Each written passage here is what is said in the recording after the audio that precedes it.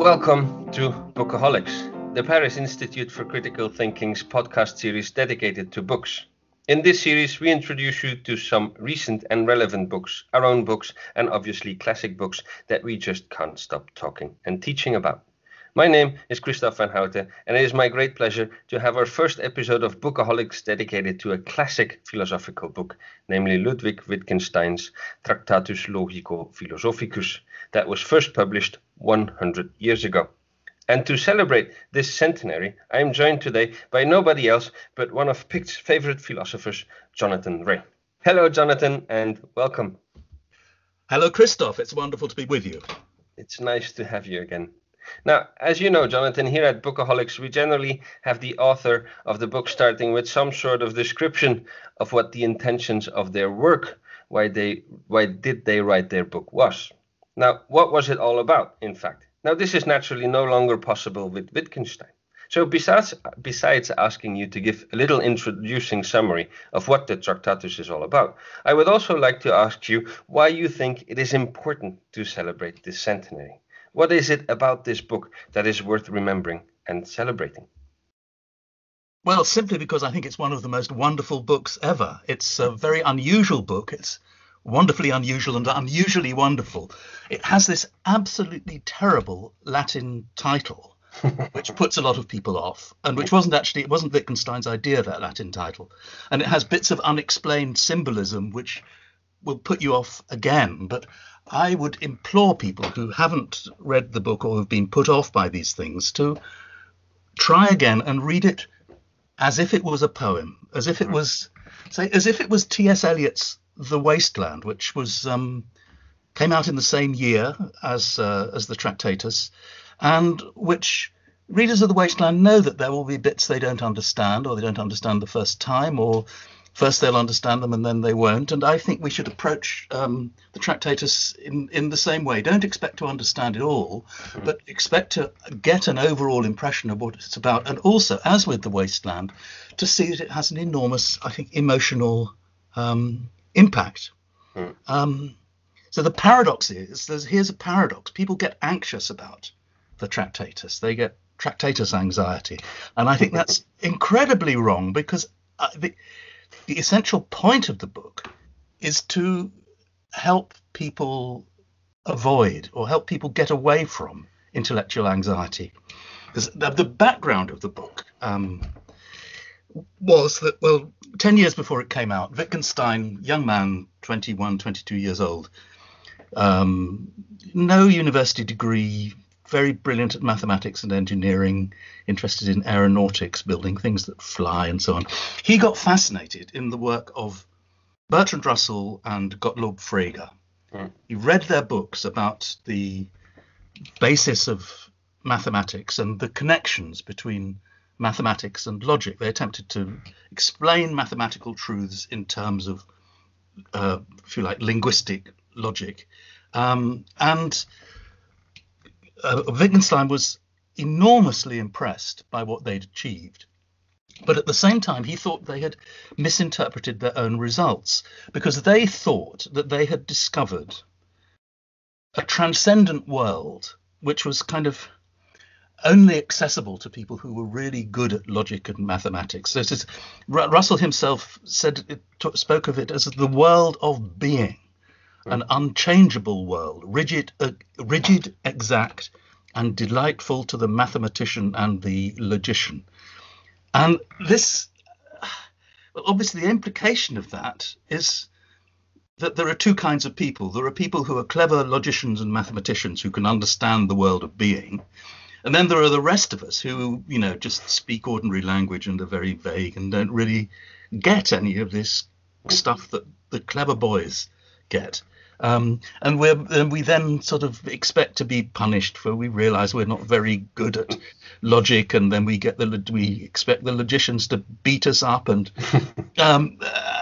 correct us. We know that we don't think very well, but maybe the logicians can.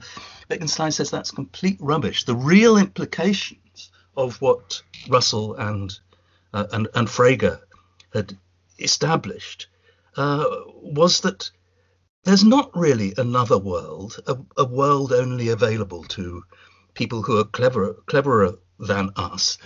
The way we think is already completely in order as it is. I mean, studying logic may help us to talk about the way we think, but even if we can't talk about the way we think is fine. Everything is in order. So the book works. It's supposed to be a kind of anxiety relief strategy. And the reason why it's in some ways very challenging to read is that it's a book that's, as it were, constantly in motion. It leads us through a sequence of steps, seven main steps, each with lots of sub-steps. And we begin with the world's everything that is the case. Die Welt ist alles, was der Fall ist. And then right at the end, about silence, wovon man nicht sprechen kann, darüber muss man schweigen. What we can't speak about, we must be silent. And when we and that end is where we realize that yes, there may indeed be things that we ordinary people can't understand and can't talk about. But that's because nobody can understand them and talk about them. Even if you were as brilliant as Russell and Frege, the best you could say is these are mysteries and we need to bow down before them and realize there's no way we can explain them. So that's why we should end up being silent, and we should stop worrying. But the reason we're silent is not that we're so stupid that we can't find the right thing to say, but that we're wise enough to realize that there is nothing to be said. Yeah, thanks for this. Just a small question. Do you think Wittgenstein would have appreciated the fact that you called his book a poem? He would have loved it, yes. Okay, brilliant. Philosophie muss man dichten. You have to... yes, philosophy has to be written like poetry. He took enormous trouble over his writing. He wrote typically, I mean, from the young age to his death, he kept enormous books in which he wrote down propositions, I mean, sentences, phrases. Then he polished them, he turned them around, trying to, I suppose, an act of purification. And it's a certain kind of poetry. It's the poetry that relishes austerity and plainness rather than florid romanticism. But yes, I think he would have, I think he might have thought that someone who said he was a great poet was trying to flatter him too much. He would nevertheless have been quite pleased by the flattery. Okay, yeah. Now, before we dig in a little bit deeper in the pages of the treatise, there is one aspect that has always attracted me personally in the coming about of the publication of this book.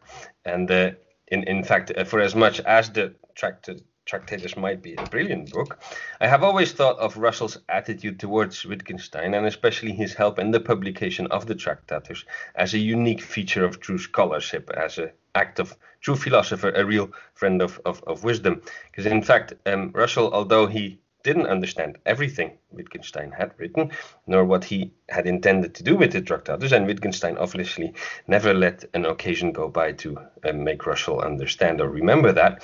So although Russell was perfectly aware that it would make his work up until that point seem a little bit surpassed, like you already just explained, he was the main strength behind the publication of this text. If it wasn't for Russell, I think the Tractatus would probably never have seen the light of day. So what would you like to say about this gesture and also what I would consider as a lack of similar academic gestures that we see in today's academia? I think it's certainly true that without Russell, the book might never have been published. But I think that the ins and outs of the relationship between Russell and Wittgenstein are so complicated that just to call it an act of selfless generosity may be a bit wrong. I mean, they first met. That's my romanticism. Yes, I think. Yes, it's your romanticism. It was in 1911 when they met, and Wittgenstein, as I said, he was not trained in philosophy. He was in his early 20s, and he came to see Russell. Russell was then in his late 30s and utterly exhausted. He was at the end of a rotten marriage. He'd produced this with Whitehead, this enormous 3-volume book, Principia Mathematica, and he despaired of writing the 4th and final volume. He never got round to it. And he felt that he was intellectually finished. He felt that he had been very clever, but he wasn't so clever anymore. And then this German, as he called him, although he, of course, Wittgenstein was Austrian, Yes, yes. turned up and nagged him and just wouldn't go away and kept saying, "You don't understand, and I don't understand how you can say this. I don't understand how you can." And Russell was very ambivalent about it. He said, "I think this guy's mad. I want to exclude him from I don't want to see him again." And then he started using this extraordinary language, saying, "I love this man. I love him more than anyone else. I love him." Well, you might be relieved to say, "I love him like a son," he said. But anyway, he became absolutely obsessed. And within 2 years, Wittgenstein, as I've said, Wittgenstein was a perfectionist as a writer, and he kept saying to Wittgenstein, "You must write something down." And he said, Russell said very rightly that Wittgenstein found it hard to write things down because he didn't want to write anything down that wasn't perfect. And if it wasn't perfect, he wouldn't write anything at all. And he said to Wittgenstein, "You sit down and dictate something to me, and I will write it up." And I think this is truly an event of extraordinary generosity. So he's enabled Wittgenstein to enroll as an undergraduate student at Cambridge, where Russell is teaching. And then he says, "Okay, you can't write your essays, my dear student, so I will write your essays for you if you dictate them to me." And he produced this actually rather wonderful document that has been published since, called Notes on Logic, in which he set out what he thought was the gist of what Wittgenstein wanted to say. And then Wittgenstein went off to Norway, and then he went back to Austria, and then the war broke out, and for the next 5 years Wittgenstein was essentially a soldier in the Austrian army, and so they were completely out of touch. Russell actually assumed that Wittgenstein had died, either that he would have committed suicide or that he would have died in some act of absurd gallantry as a soldier. So they were completely out of touch. But actually, Wittgenstein, as we know, didn't die in the war. But he did actually write the book that he wanted to write. And by the way, the working title of the book was a beautiful title. It was Der Satz, meaning well, it could mean the proposition or the sentence, but it also has other meanings in German. It can mean, for example, a movement of a piece of music or a section of a poem. And it was so the book is about propositions or statements, but it's also is itself a statement. It was a perfect, if you like, poetic title for the book. He gets it finished in 1918 and tries to get it published by small literary publishers in Vienna and then in Innsbruck. He didn't try academic publishers. He didn't want it to be published by a philosophy publisher. He wanted it published by a general literary publisher.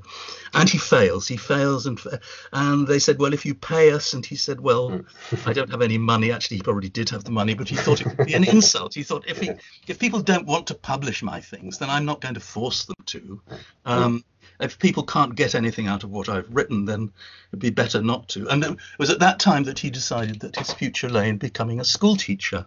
And I think people sort of rather over-dramatise that. I think he just thought he wanted to lead an honest and useful life, and being a country school teacher would be a good way of doing that. It wasn't some act of madness, as people seem to say. It was an interesting job. You got paid for it. You got to talk to lots of children, which he loved doing.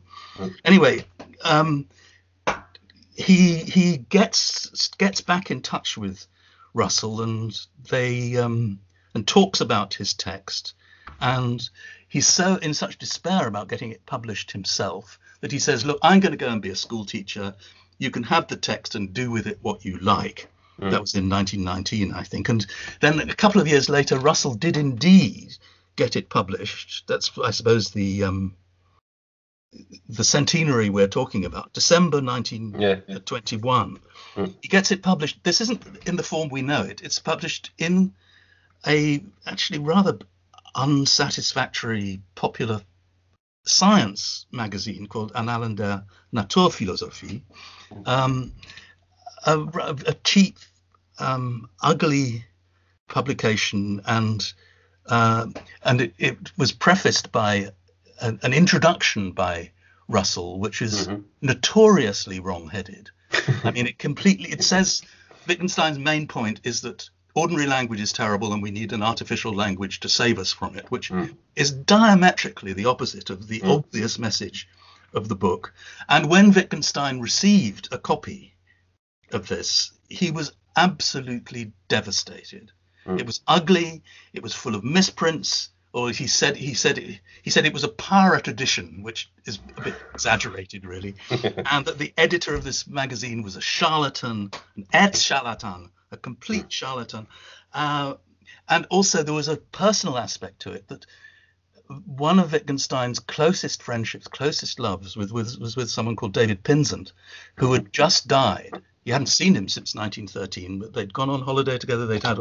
And so he dedicated the book to David Pinsent, and he imagined that he could send a copy of, if it came out, he could send a copy of the beautiful book to David Pinsent's mother, and here it was, this ugly article in an ugly magazine, and he thought it was a complete disgrace to the memory of Pinsent. And then Russell passed it to a friend of his called C.K. Ogden, who was running a publishing business in Cambridge. And Ogden said, without even reading it, he said, "This is fine. This is the kind of thing I like. I will translate it. I will publish the translation on one page and the German original on the other, so that people can learn German from the experience." He was a bit of a nutcase too. And then it came out under the title, not Wittgenstein's title, Tractatus Logico-Philosophicus, in 1922. So in a way, we may be getting a bit ahead of ourselves saying that the publication of the Tractatus was 100 years ago. Under that title, it didn't appear till 1922. And as I said, the title was not Wittgenstein's first choice. And I think that, so was it an act of great generosity by Russell? It was, in a way, but Russell did have, the thing is that Russell had been absolutely infatuated. I think that's not, it was pathologically infatuated with Wittgenstein. And after Wittgenstein went to Austria, then Russell had exactly the same kind of crush on D.H. Lawrence, who was probably less worthy of it, or in my opinion, less worthy of it. So, I think it's, in a way, what it tells us about Russell was that Russell was actually a bit screwed up. Okay. Yeah, that's a good closure, I think, of this question. So let us forget Russell and let us turn to the text a little bit. Now, the Tractatus, as we already discovered, is not just any old booklet. It truly changed the course of what people were doing in so-called analytical philosophy, but not just in mainstream Anglo-American philosophy. Now, how important is this text? First of all, in the general context of analytical philosophy, but then also in philosophy in general as such. Well, if you're talking about the effects that its publication had, then it did indeed have massive effects, but mainly because of the Vienna Circle. As soon as it was published in London, people in Vienna, scientific-minded philosophers in Vienna, who later came to be called the Vienna Circles, around Moritz Schlick, got hold of the book because they were in love with Bertrand Russell, and it had a preface by Bertrand Russell, and they read it and they were absolutely fascinated. They read it rather as Wittgenstein would have liked, and that's to say, sentence by sentence, in a group, and they thought it was fantastically important. And they didn't know who Wittgenstein was. It seems a bit surprising because Wittgenstein's family was well known in Vienna.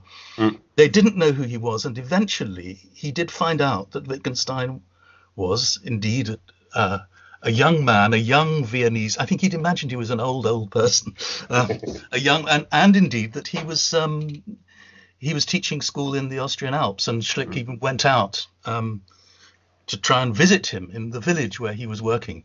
Unfortunately, Wittgenstein had by that time stopped working there, but they did get in touch. And Schlick had a good relationship with Wittgenstein. Schlick's followers, not so much, like in particular Carnap. They didn't get on at all well. Anyway, out of this connection came the idea that what Wittgenstein had done was to create the possibility of a scientific philosophy, a philosophy according to a scientific method, where you could progressively accumulate truths. But the biggest truth that you would accumulate was that the whole history of philosophy, understood as the history of metaphysics and ethics, was completely empty and worthless. And you can see how, in a way, when Wittgenstein talks about these, we must be silent about these things, you could interpret it in that way. But Wittgenstein's reason for saying you should be silent about these things was that he thought they're too important to talk about. Whereas Schlick and his followers, who came to be known as the logical positivists or the logical empiricists, took his words and applied them to creating a, if you like, a militantly atheistic, pro-scientific version of philosophy, which became triumphant, especially in America, especially with the exile of various Jewish philosophers, German and Austrian, to America. And Wittgenstein was then came to be known as the founder of logical positivism. Wittgenstein privately said he couldn't stand the idea of being in the same room as a logical positivist, but still. So in a way, you can talk about the effects of the book. I mean, it's true of all books that their effects are beyond the control of their authors, but in this case, it's a very striking illustration of it. But on the other hand, I think there were other people who did read the book more in the spirit that Wittgenstein would have liked, and also students, because he went back to teaching in Cambridge in the 1930s, and this was it wasn't very different from his teaching in Austria, because students in Cambridge, you know, they were undergraduate students. They were probably 17 years old. They'd never done any philosophy before. We tend to think he wasn't teaching graduate students. He wasn't teaching, and he was doing rather the same as he did with his students in Austrian schools, namely saying, "Don't worry, you understand things perfectly well. Don't let anybody tell you you're stupid, because you're not." And another thing he said to his students was, "Don't try to be intelligent. Don't try to be clever. That's the thing that really makes things bad. Just try to be honest. That's anybody can be clever, but the really important thing, the purpose of studying, is to be honest with yourself. That's a much harder thing to do." And that's a bigger philosophical lesson as well.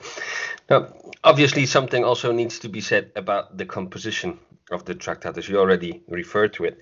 So the stylistic structuring of the content of this short text is in numeric sentences in 7 different statements, but they're subdivided, and this subdivision even goes to 10,000s. Point 5, for example, has 5.47321. And this is quite unique in the philosophical world. And Wittgenstein himself, in his later work, would not return to this peculiar style. So what can you say about it even a bit more about this style? And then why do you think in his later writings he did not return to this? Well, I think the positive reasons that he did it was that he wanted to remind his readers that he was taking them through a process. I mean, if you might say, actually, a bit like a psychoanalyst takes their patient through a process, step by step by step, and there are these 7 steps, and so the numbering was a way of reminding you that every stage is just a stage towards the end, if you like, that you can't take any one section at face value and say this is what Wittgenstein is saying. And he's very you go through these stages with Wittgenstein, and you get to the 7th, and then in the famous beautiful metaphor which he uses at the end, allow these propositions, think of them as the rungs on a ladder which bring you to a place where you can see how things really are. They've brought you up to this great vantage point, and you can see the landscape. And now you can throw away the ladder because you realize you don't need it anymore. So that they are steps, I mean, very like psychoanalysis, actually. You go through various stages in order to reach a state of enlightenment or relative happiness, and then you don't need to go over it anymore. So I think that's the explanation of the of the numbering system. And well, it's true he didn't do I think you may be exaggerating the extent to which he gave up on it. He carried on being enormously careful about sequences, orders. He wrote lots of separate propositions, and then he would spend ages trying to work out what would be the best order to put them in to help the reader understand. And he did indeed number the propositions. He didn't use this decimal numbering system. So it's true that there is something a bit, I suppose you might say, a bit over the top about the numbering system in the Tractatus, but I think it achieves a wonderful purpose, and I don't think he ever really went back on it. Okay, that's true. Now, before we turn, as in our closing topic, to that famous sentence, that you just mentioned that he considered the book as some sort of ladder that you can throw away after you had used it. Some might think that there's some sort of paradox here. If he had resolved these questions, these philosophical questions that you can throw away, why in the end did he return to philosophy, and why did he keep on writing, even though his writing was always, as you said, somewhat problematic to him because he was so perfectionist? But he came back and he did more. Had he realized that he hadn't finished, or was the ladder still too short to come at the final top? I think that in a way people exaggerate, I think, greatly exaggerate the difference between Wittgenstein when he wrote the book that unfortunately we call the Tractatus, and what he did later. He did think, you could say the message of the Tractatus is that there is no message. That's to say, philosophy is not going to tell you how to live. It's not going to tell you how to think. But on the other hand, once you've realized that will liberate you from the anxiety that you may be doing something that's philosophically illegitimate. And I think that he did think that he'd set out that in a way that he was as satisfactory as he could manage. He'd done that by, in the book he finished in 1918 that was published in 1921, and he thought that in a way he didn't need to do it again. But then, well, it's like, folly keeps growing up. Weeds keep growing in your garden. You have to keep. People aren't. Individuals will grow up with new intellectual anxieties, and his task as a teacher and as a writer was to try and tell people don't need to get worked up about this. And so I don't think I think people overdo this, quoting him, usually rather mockingly, saying, how can he possibly have said he thought that he'd solved all the problems of philosophy? How could he have been so arrogant? But in a way, it's not because he thought he was the cleverest person in the world. He was cleverer than Russell, and cleverer than Frege, and cleverer than Kant, and cleverer than Hegel, and that he'd sorted it all out. It was that he'd thought he'd achieved a certain peace of mind about what philosophy tries to do. Namely, that philosophy tries to do something very important about understanding the mysteries in life. But in the end, you have to realize that the best thing you can do with those mysteries is to keep quiet about them. And so that's the sense in which he thought he might have brought philosophy to an end. Not that he'd kind of solved, that he'd come up with a theory of everything that made him the cleverest person in the world, but that he was one of many people who'd realized that the mumbo jumbo about philosophy having the solutions to everything was itself mumbo jumbo. Yeah. Okay. And this brings us to the final question, or better, the final sentence. And I'm just going to quote his the last sentence of the Tractatus, and then we'll see if you have something else to say about that, because you already mentioned a couple of things. So, what is there left to say about what we cannot speak about? We must pass over in silence. Yes, I'm glad you asked me that, because one thing I think people tend to underestimate is the presence of Søren Kierkegaard in this book. Wittgenstein started reading Kierkegaard, I think, during the war in 1914, and translations from Danish into German started to appear in this avant-garde journal, the Innsbruck journal called Der Brenner. And Wittgenstein read it with great interest, and it was one of the articles that, one of the essays of Kierkegaard that was published in the Brenner was about silence. And here's a little bit from it. Kierkegaard says, "What is empty chatter? It's the result of doing away with the distinction between speaking and keeping silent. Only someone who knows how to remain essentially silent can speak essentially. Those who know how to keep silent will know the time to speak and the time to keep silent."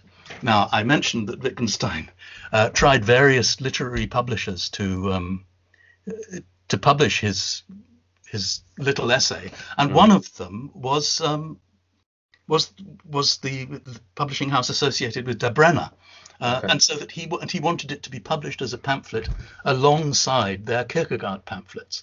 And it seems to me it would have been a slim little sort of rather poetic looking pamphlet, not at all looking like a textbook. So I think it would have been much clearer if it had been published in 1919 by Der Brenner as a little poetic pamphlet. People would have understood more what kind of a book it is, and that it's really an invitation to us to abandon our intellectual anxieties rather than some intimidating book of some intimidating philosophical text that is made to people, which is designed to make us feel designed to humble us and make us feel how stupid we are because Wittgenstein's so clever. I think we would have understood that it's actually exactly the opposite of that, which is the main message of this wonderful book. Okay, thank you so much for this, Jonathan. As always, it's a true pleasure talking with you and listening to you, especially when you talk about Wittgenstein. Thank you so much, Kristof. Thanks also to our listeners for having joined us once again for this episode of Bookaholics. And you, dear listeners, if you like our volunteer work here at PICT, you can now also consider supporting us by becoming an active member of our institution. For more information about how to join PICT, please visit our website. My name is Kristof Vanhoutte. Thank you and goodbye.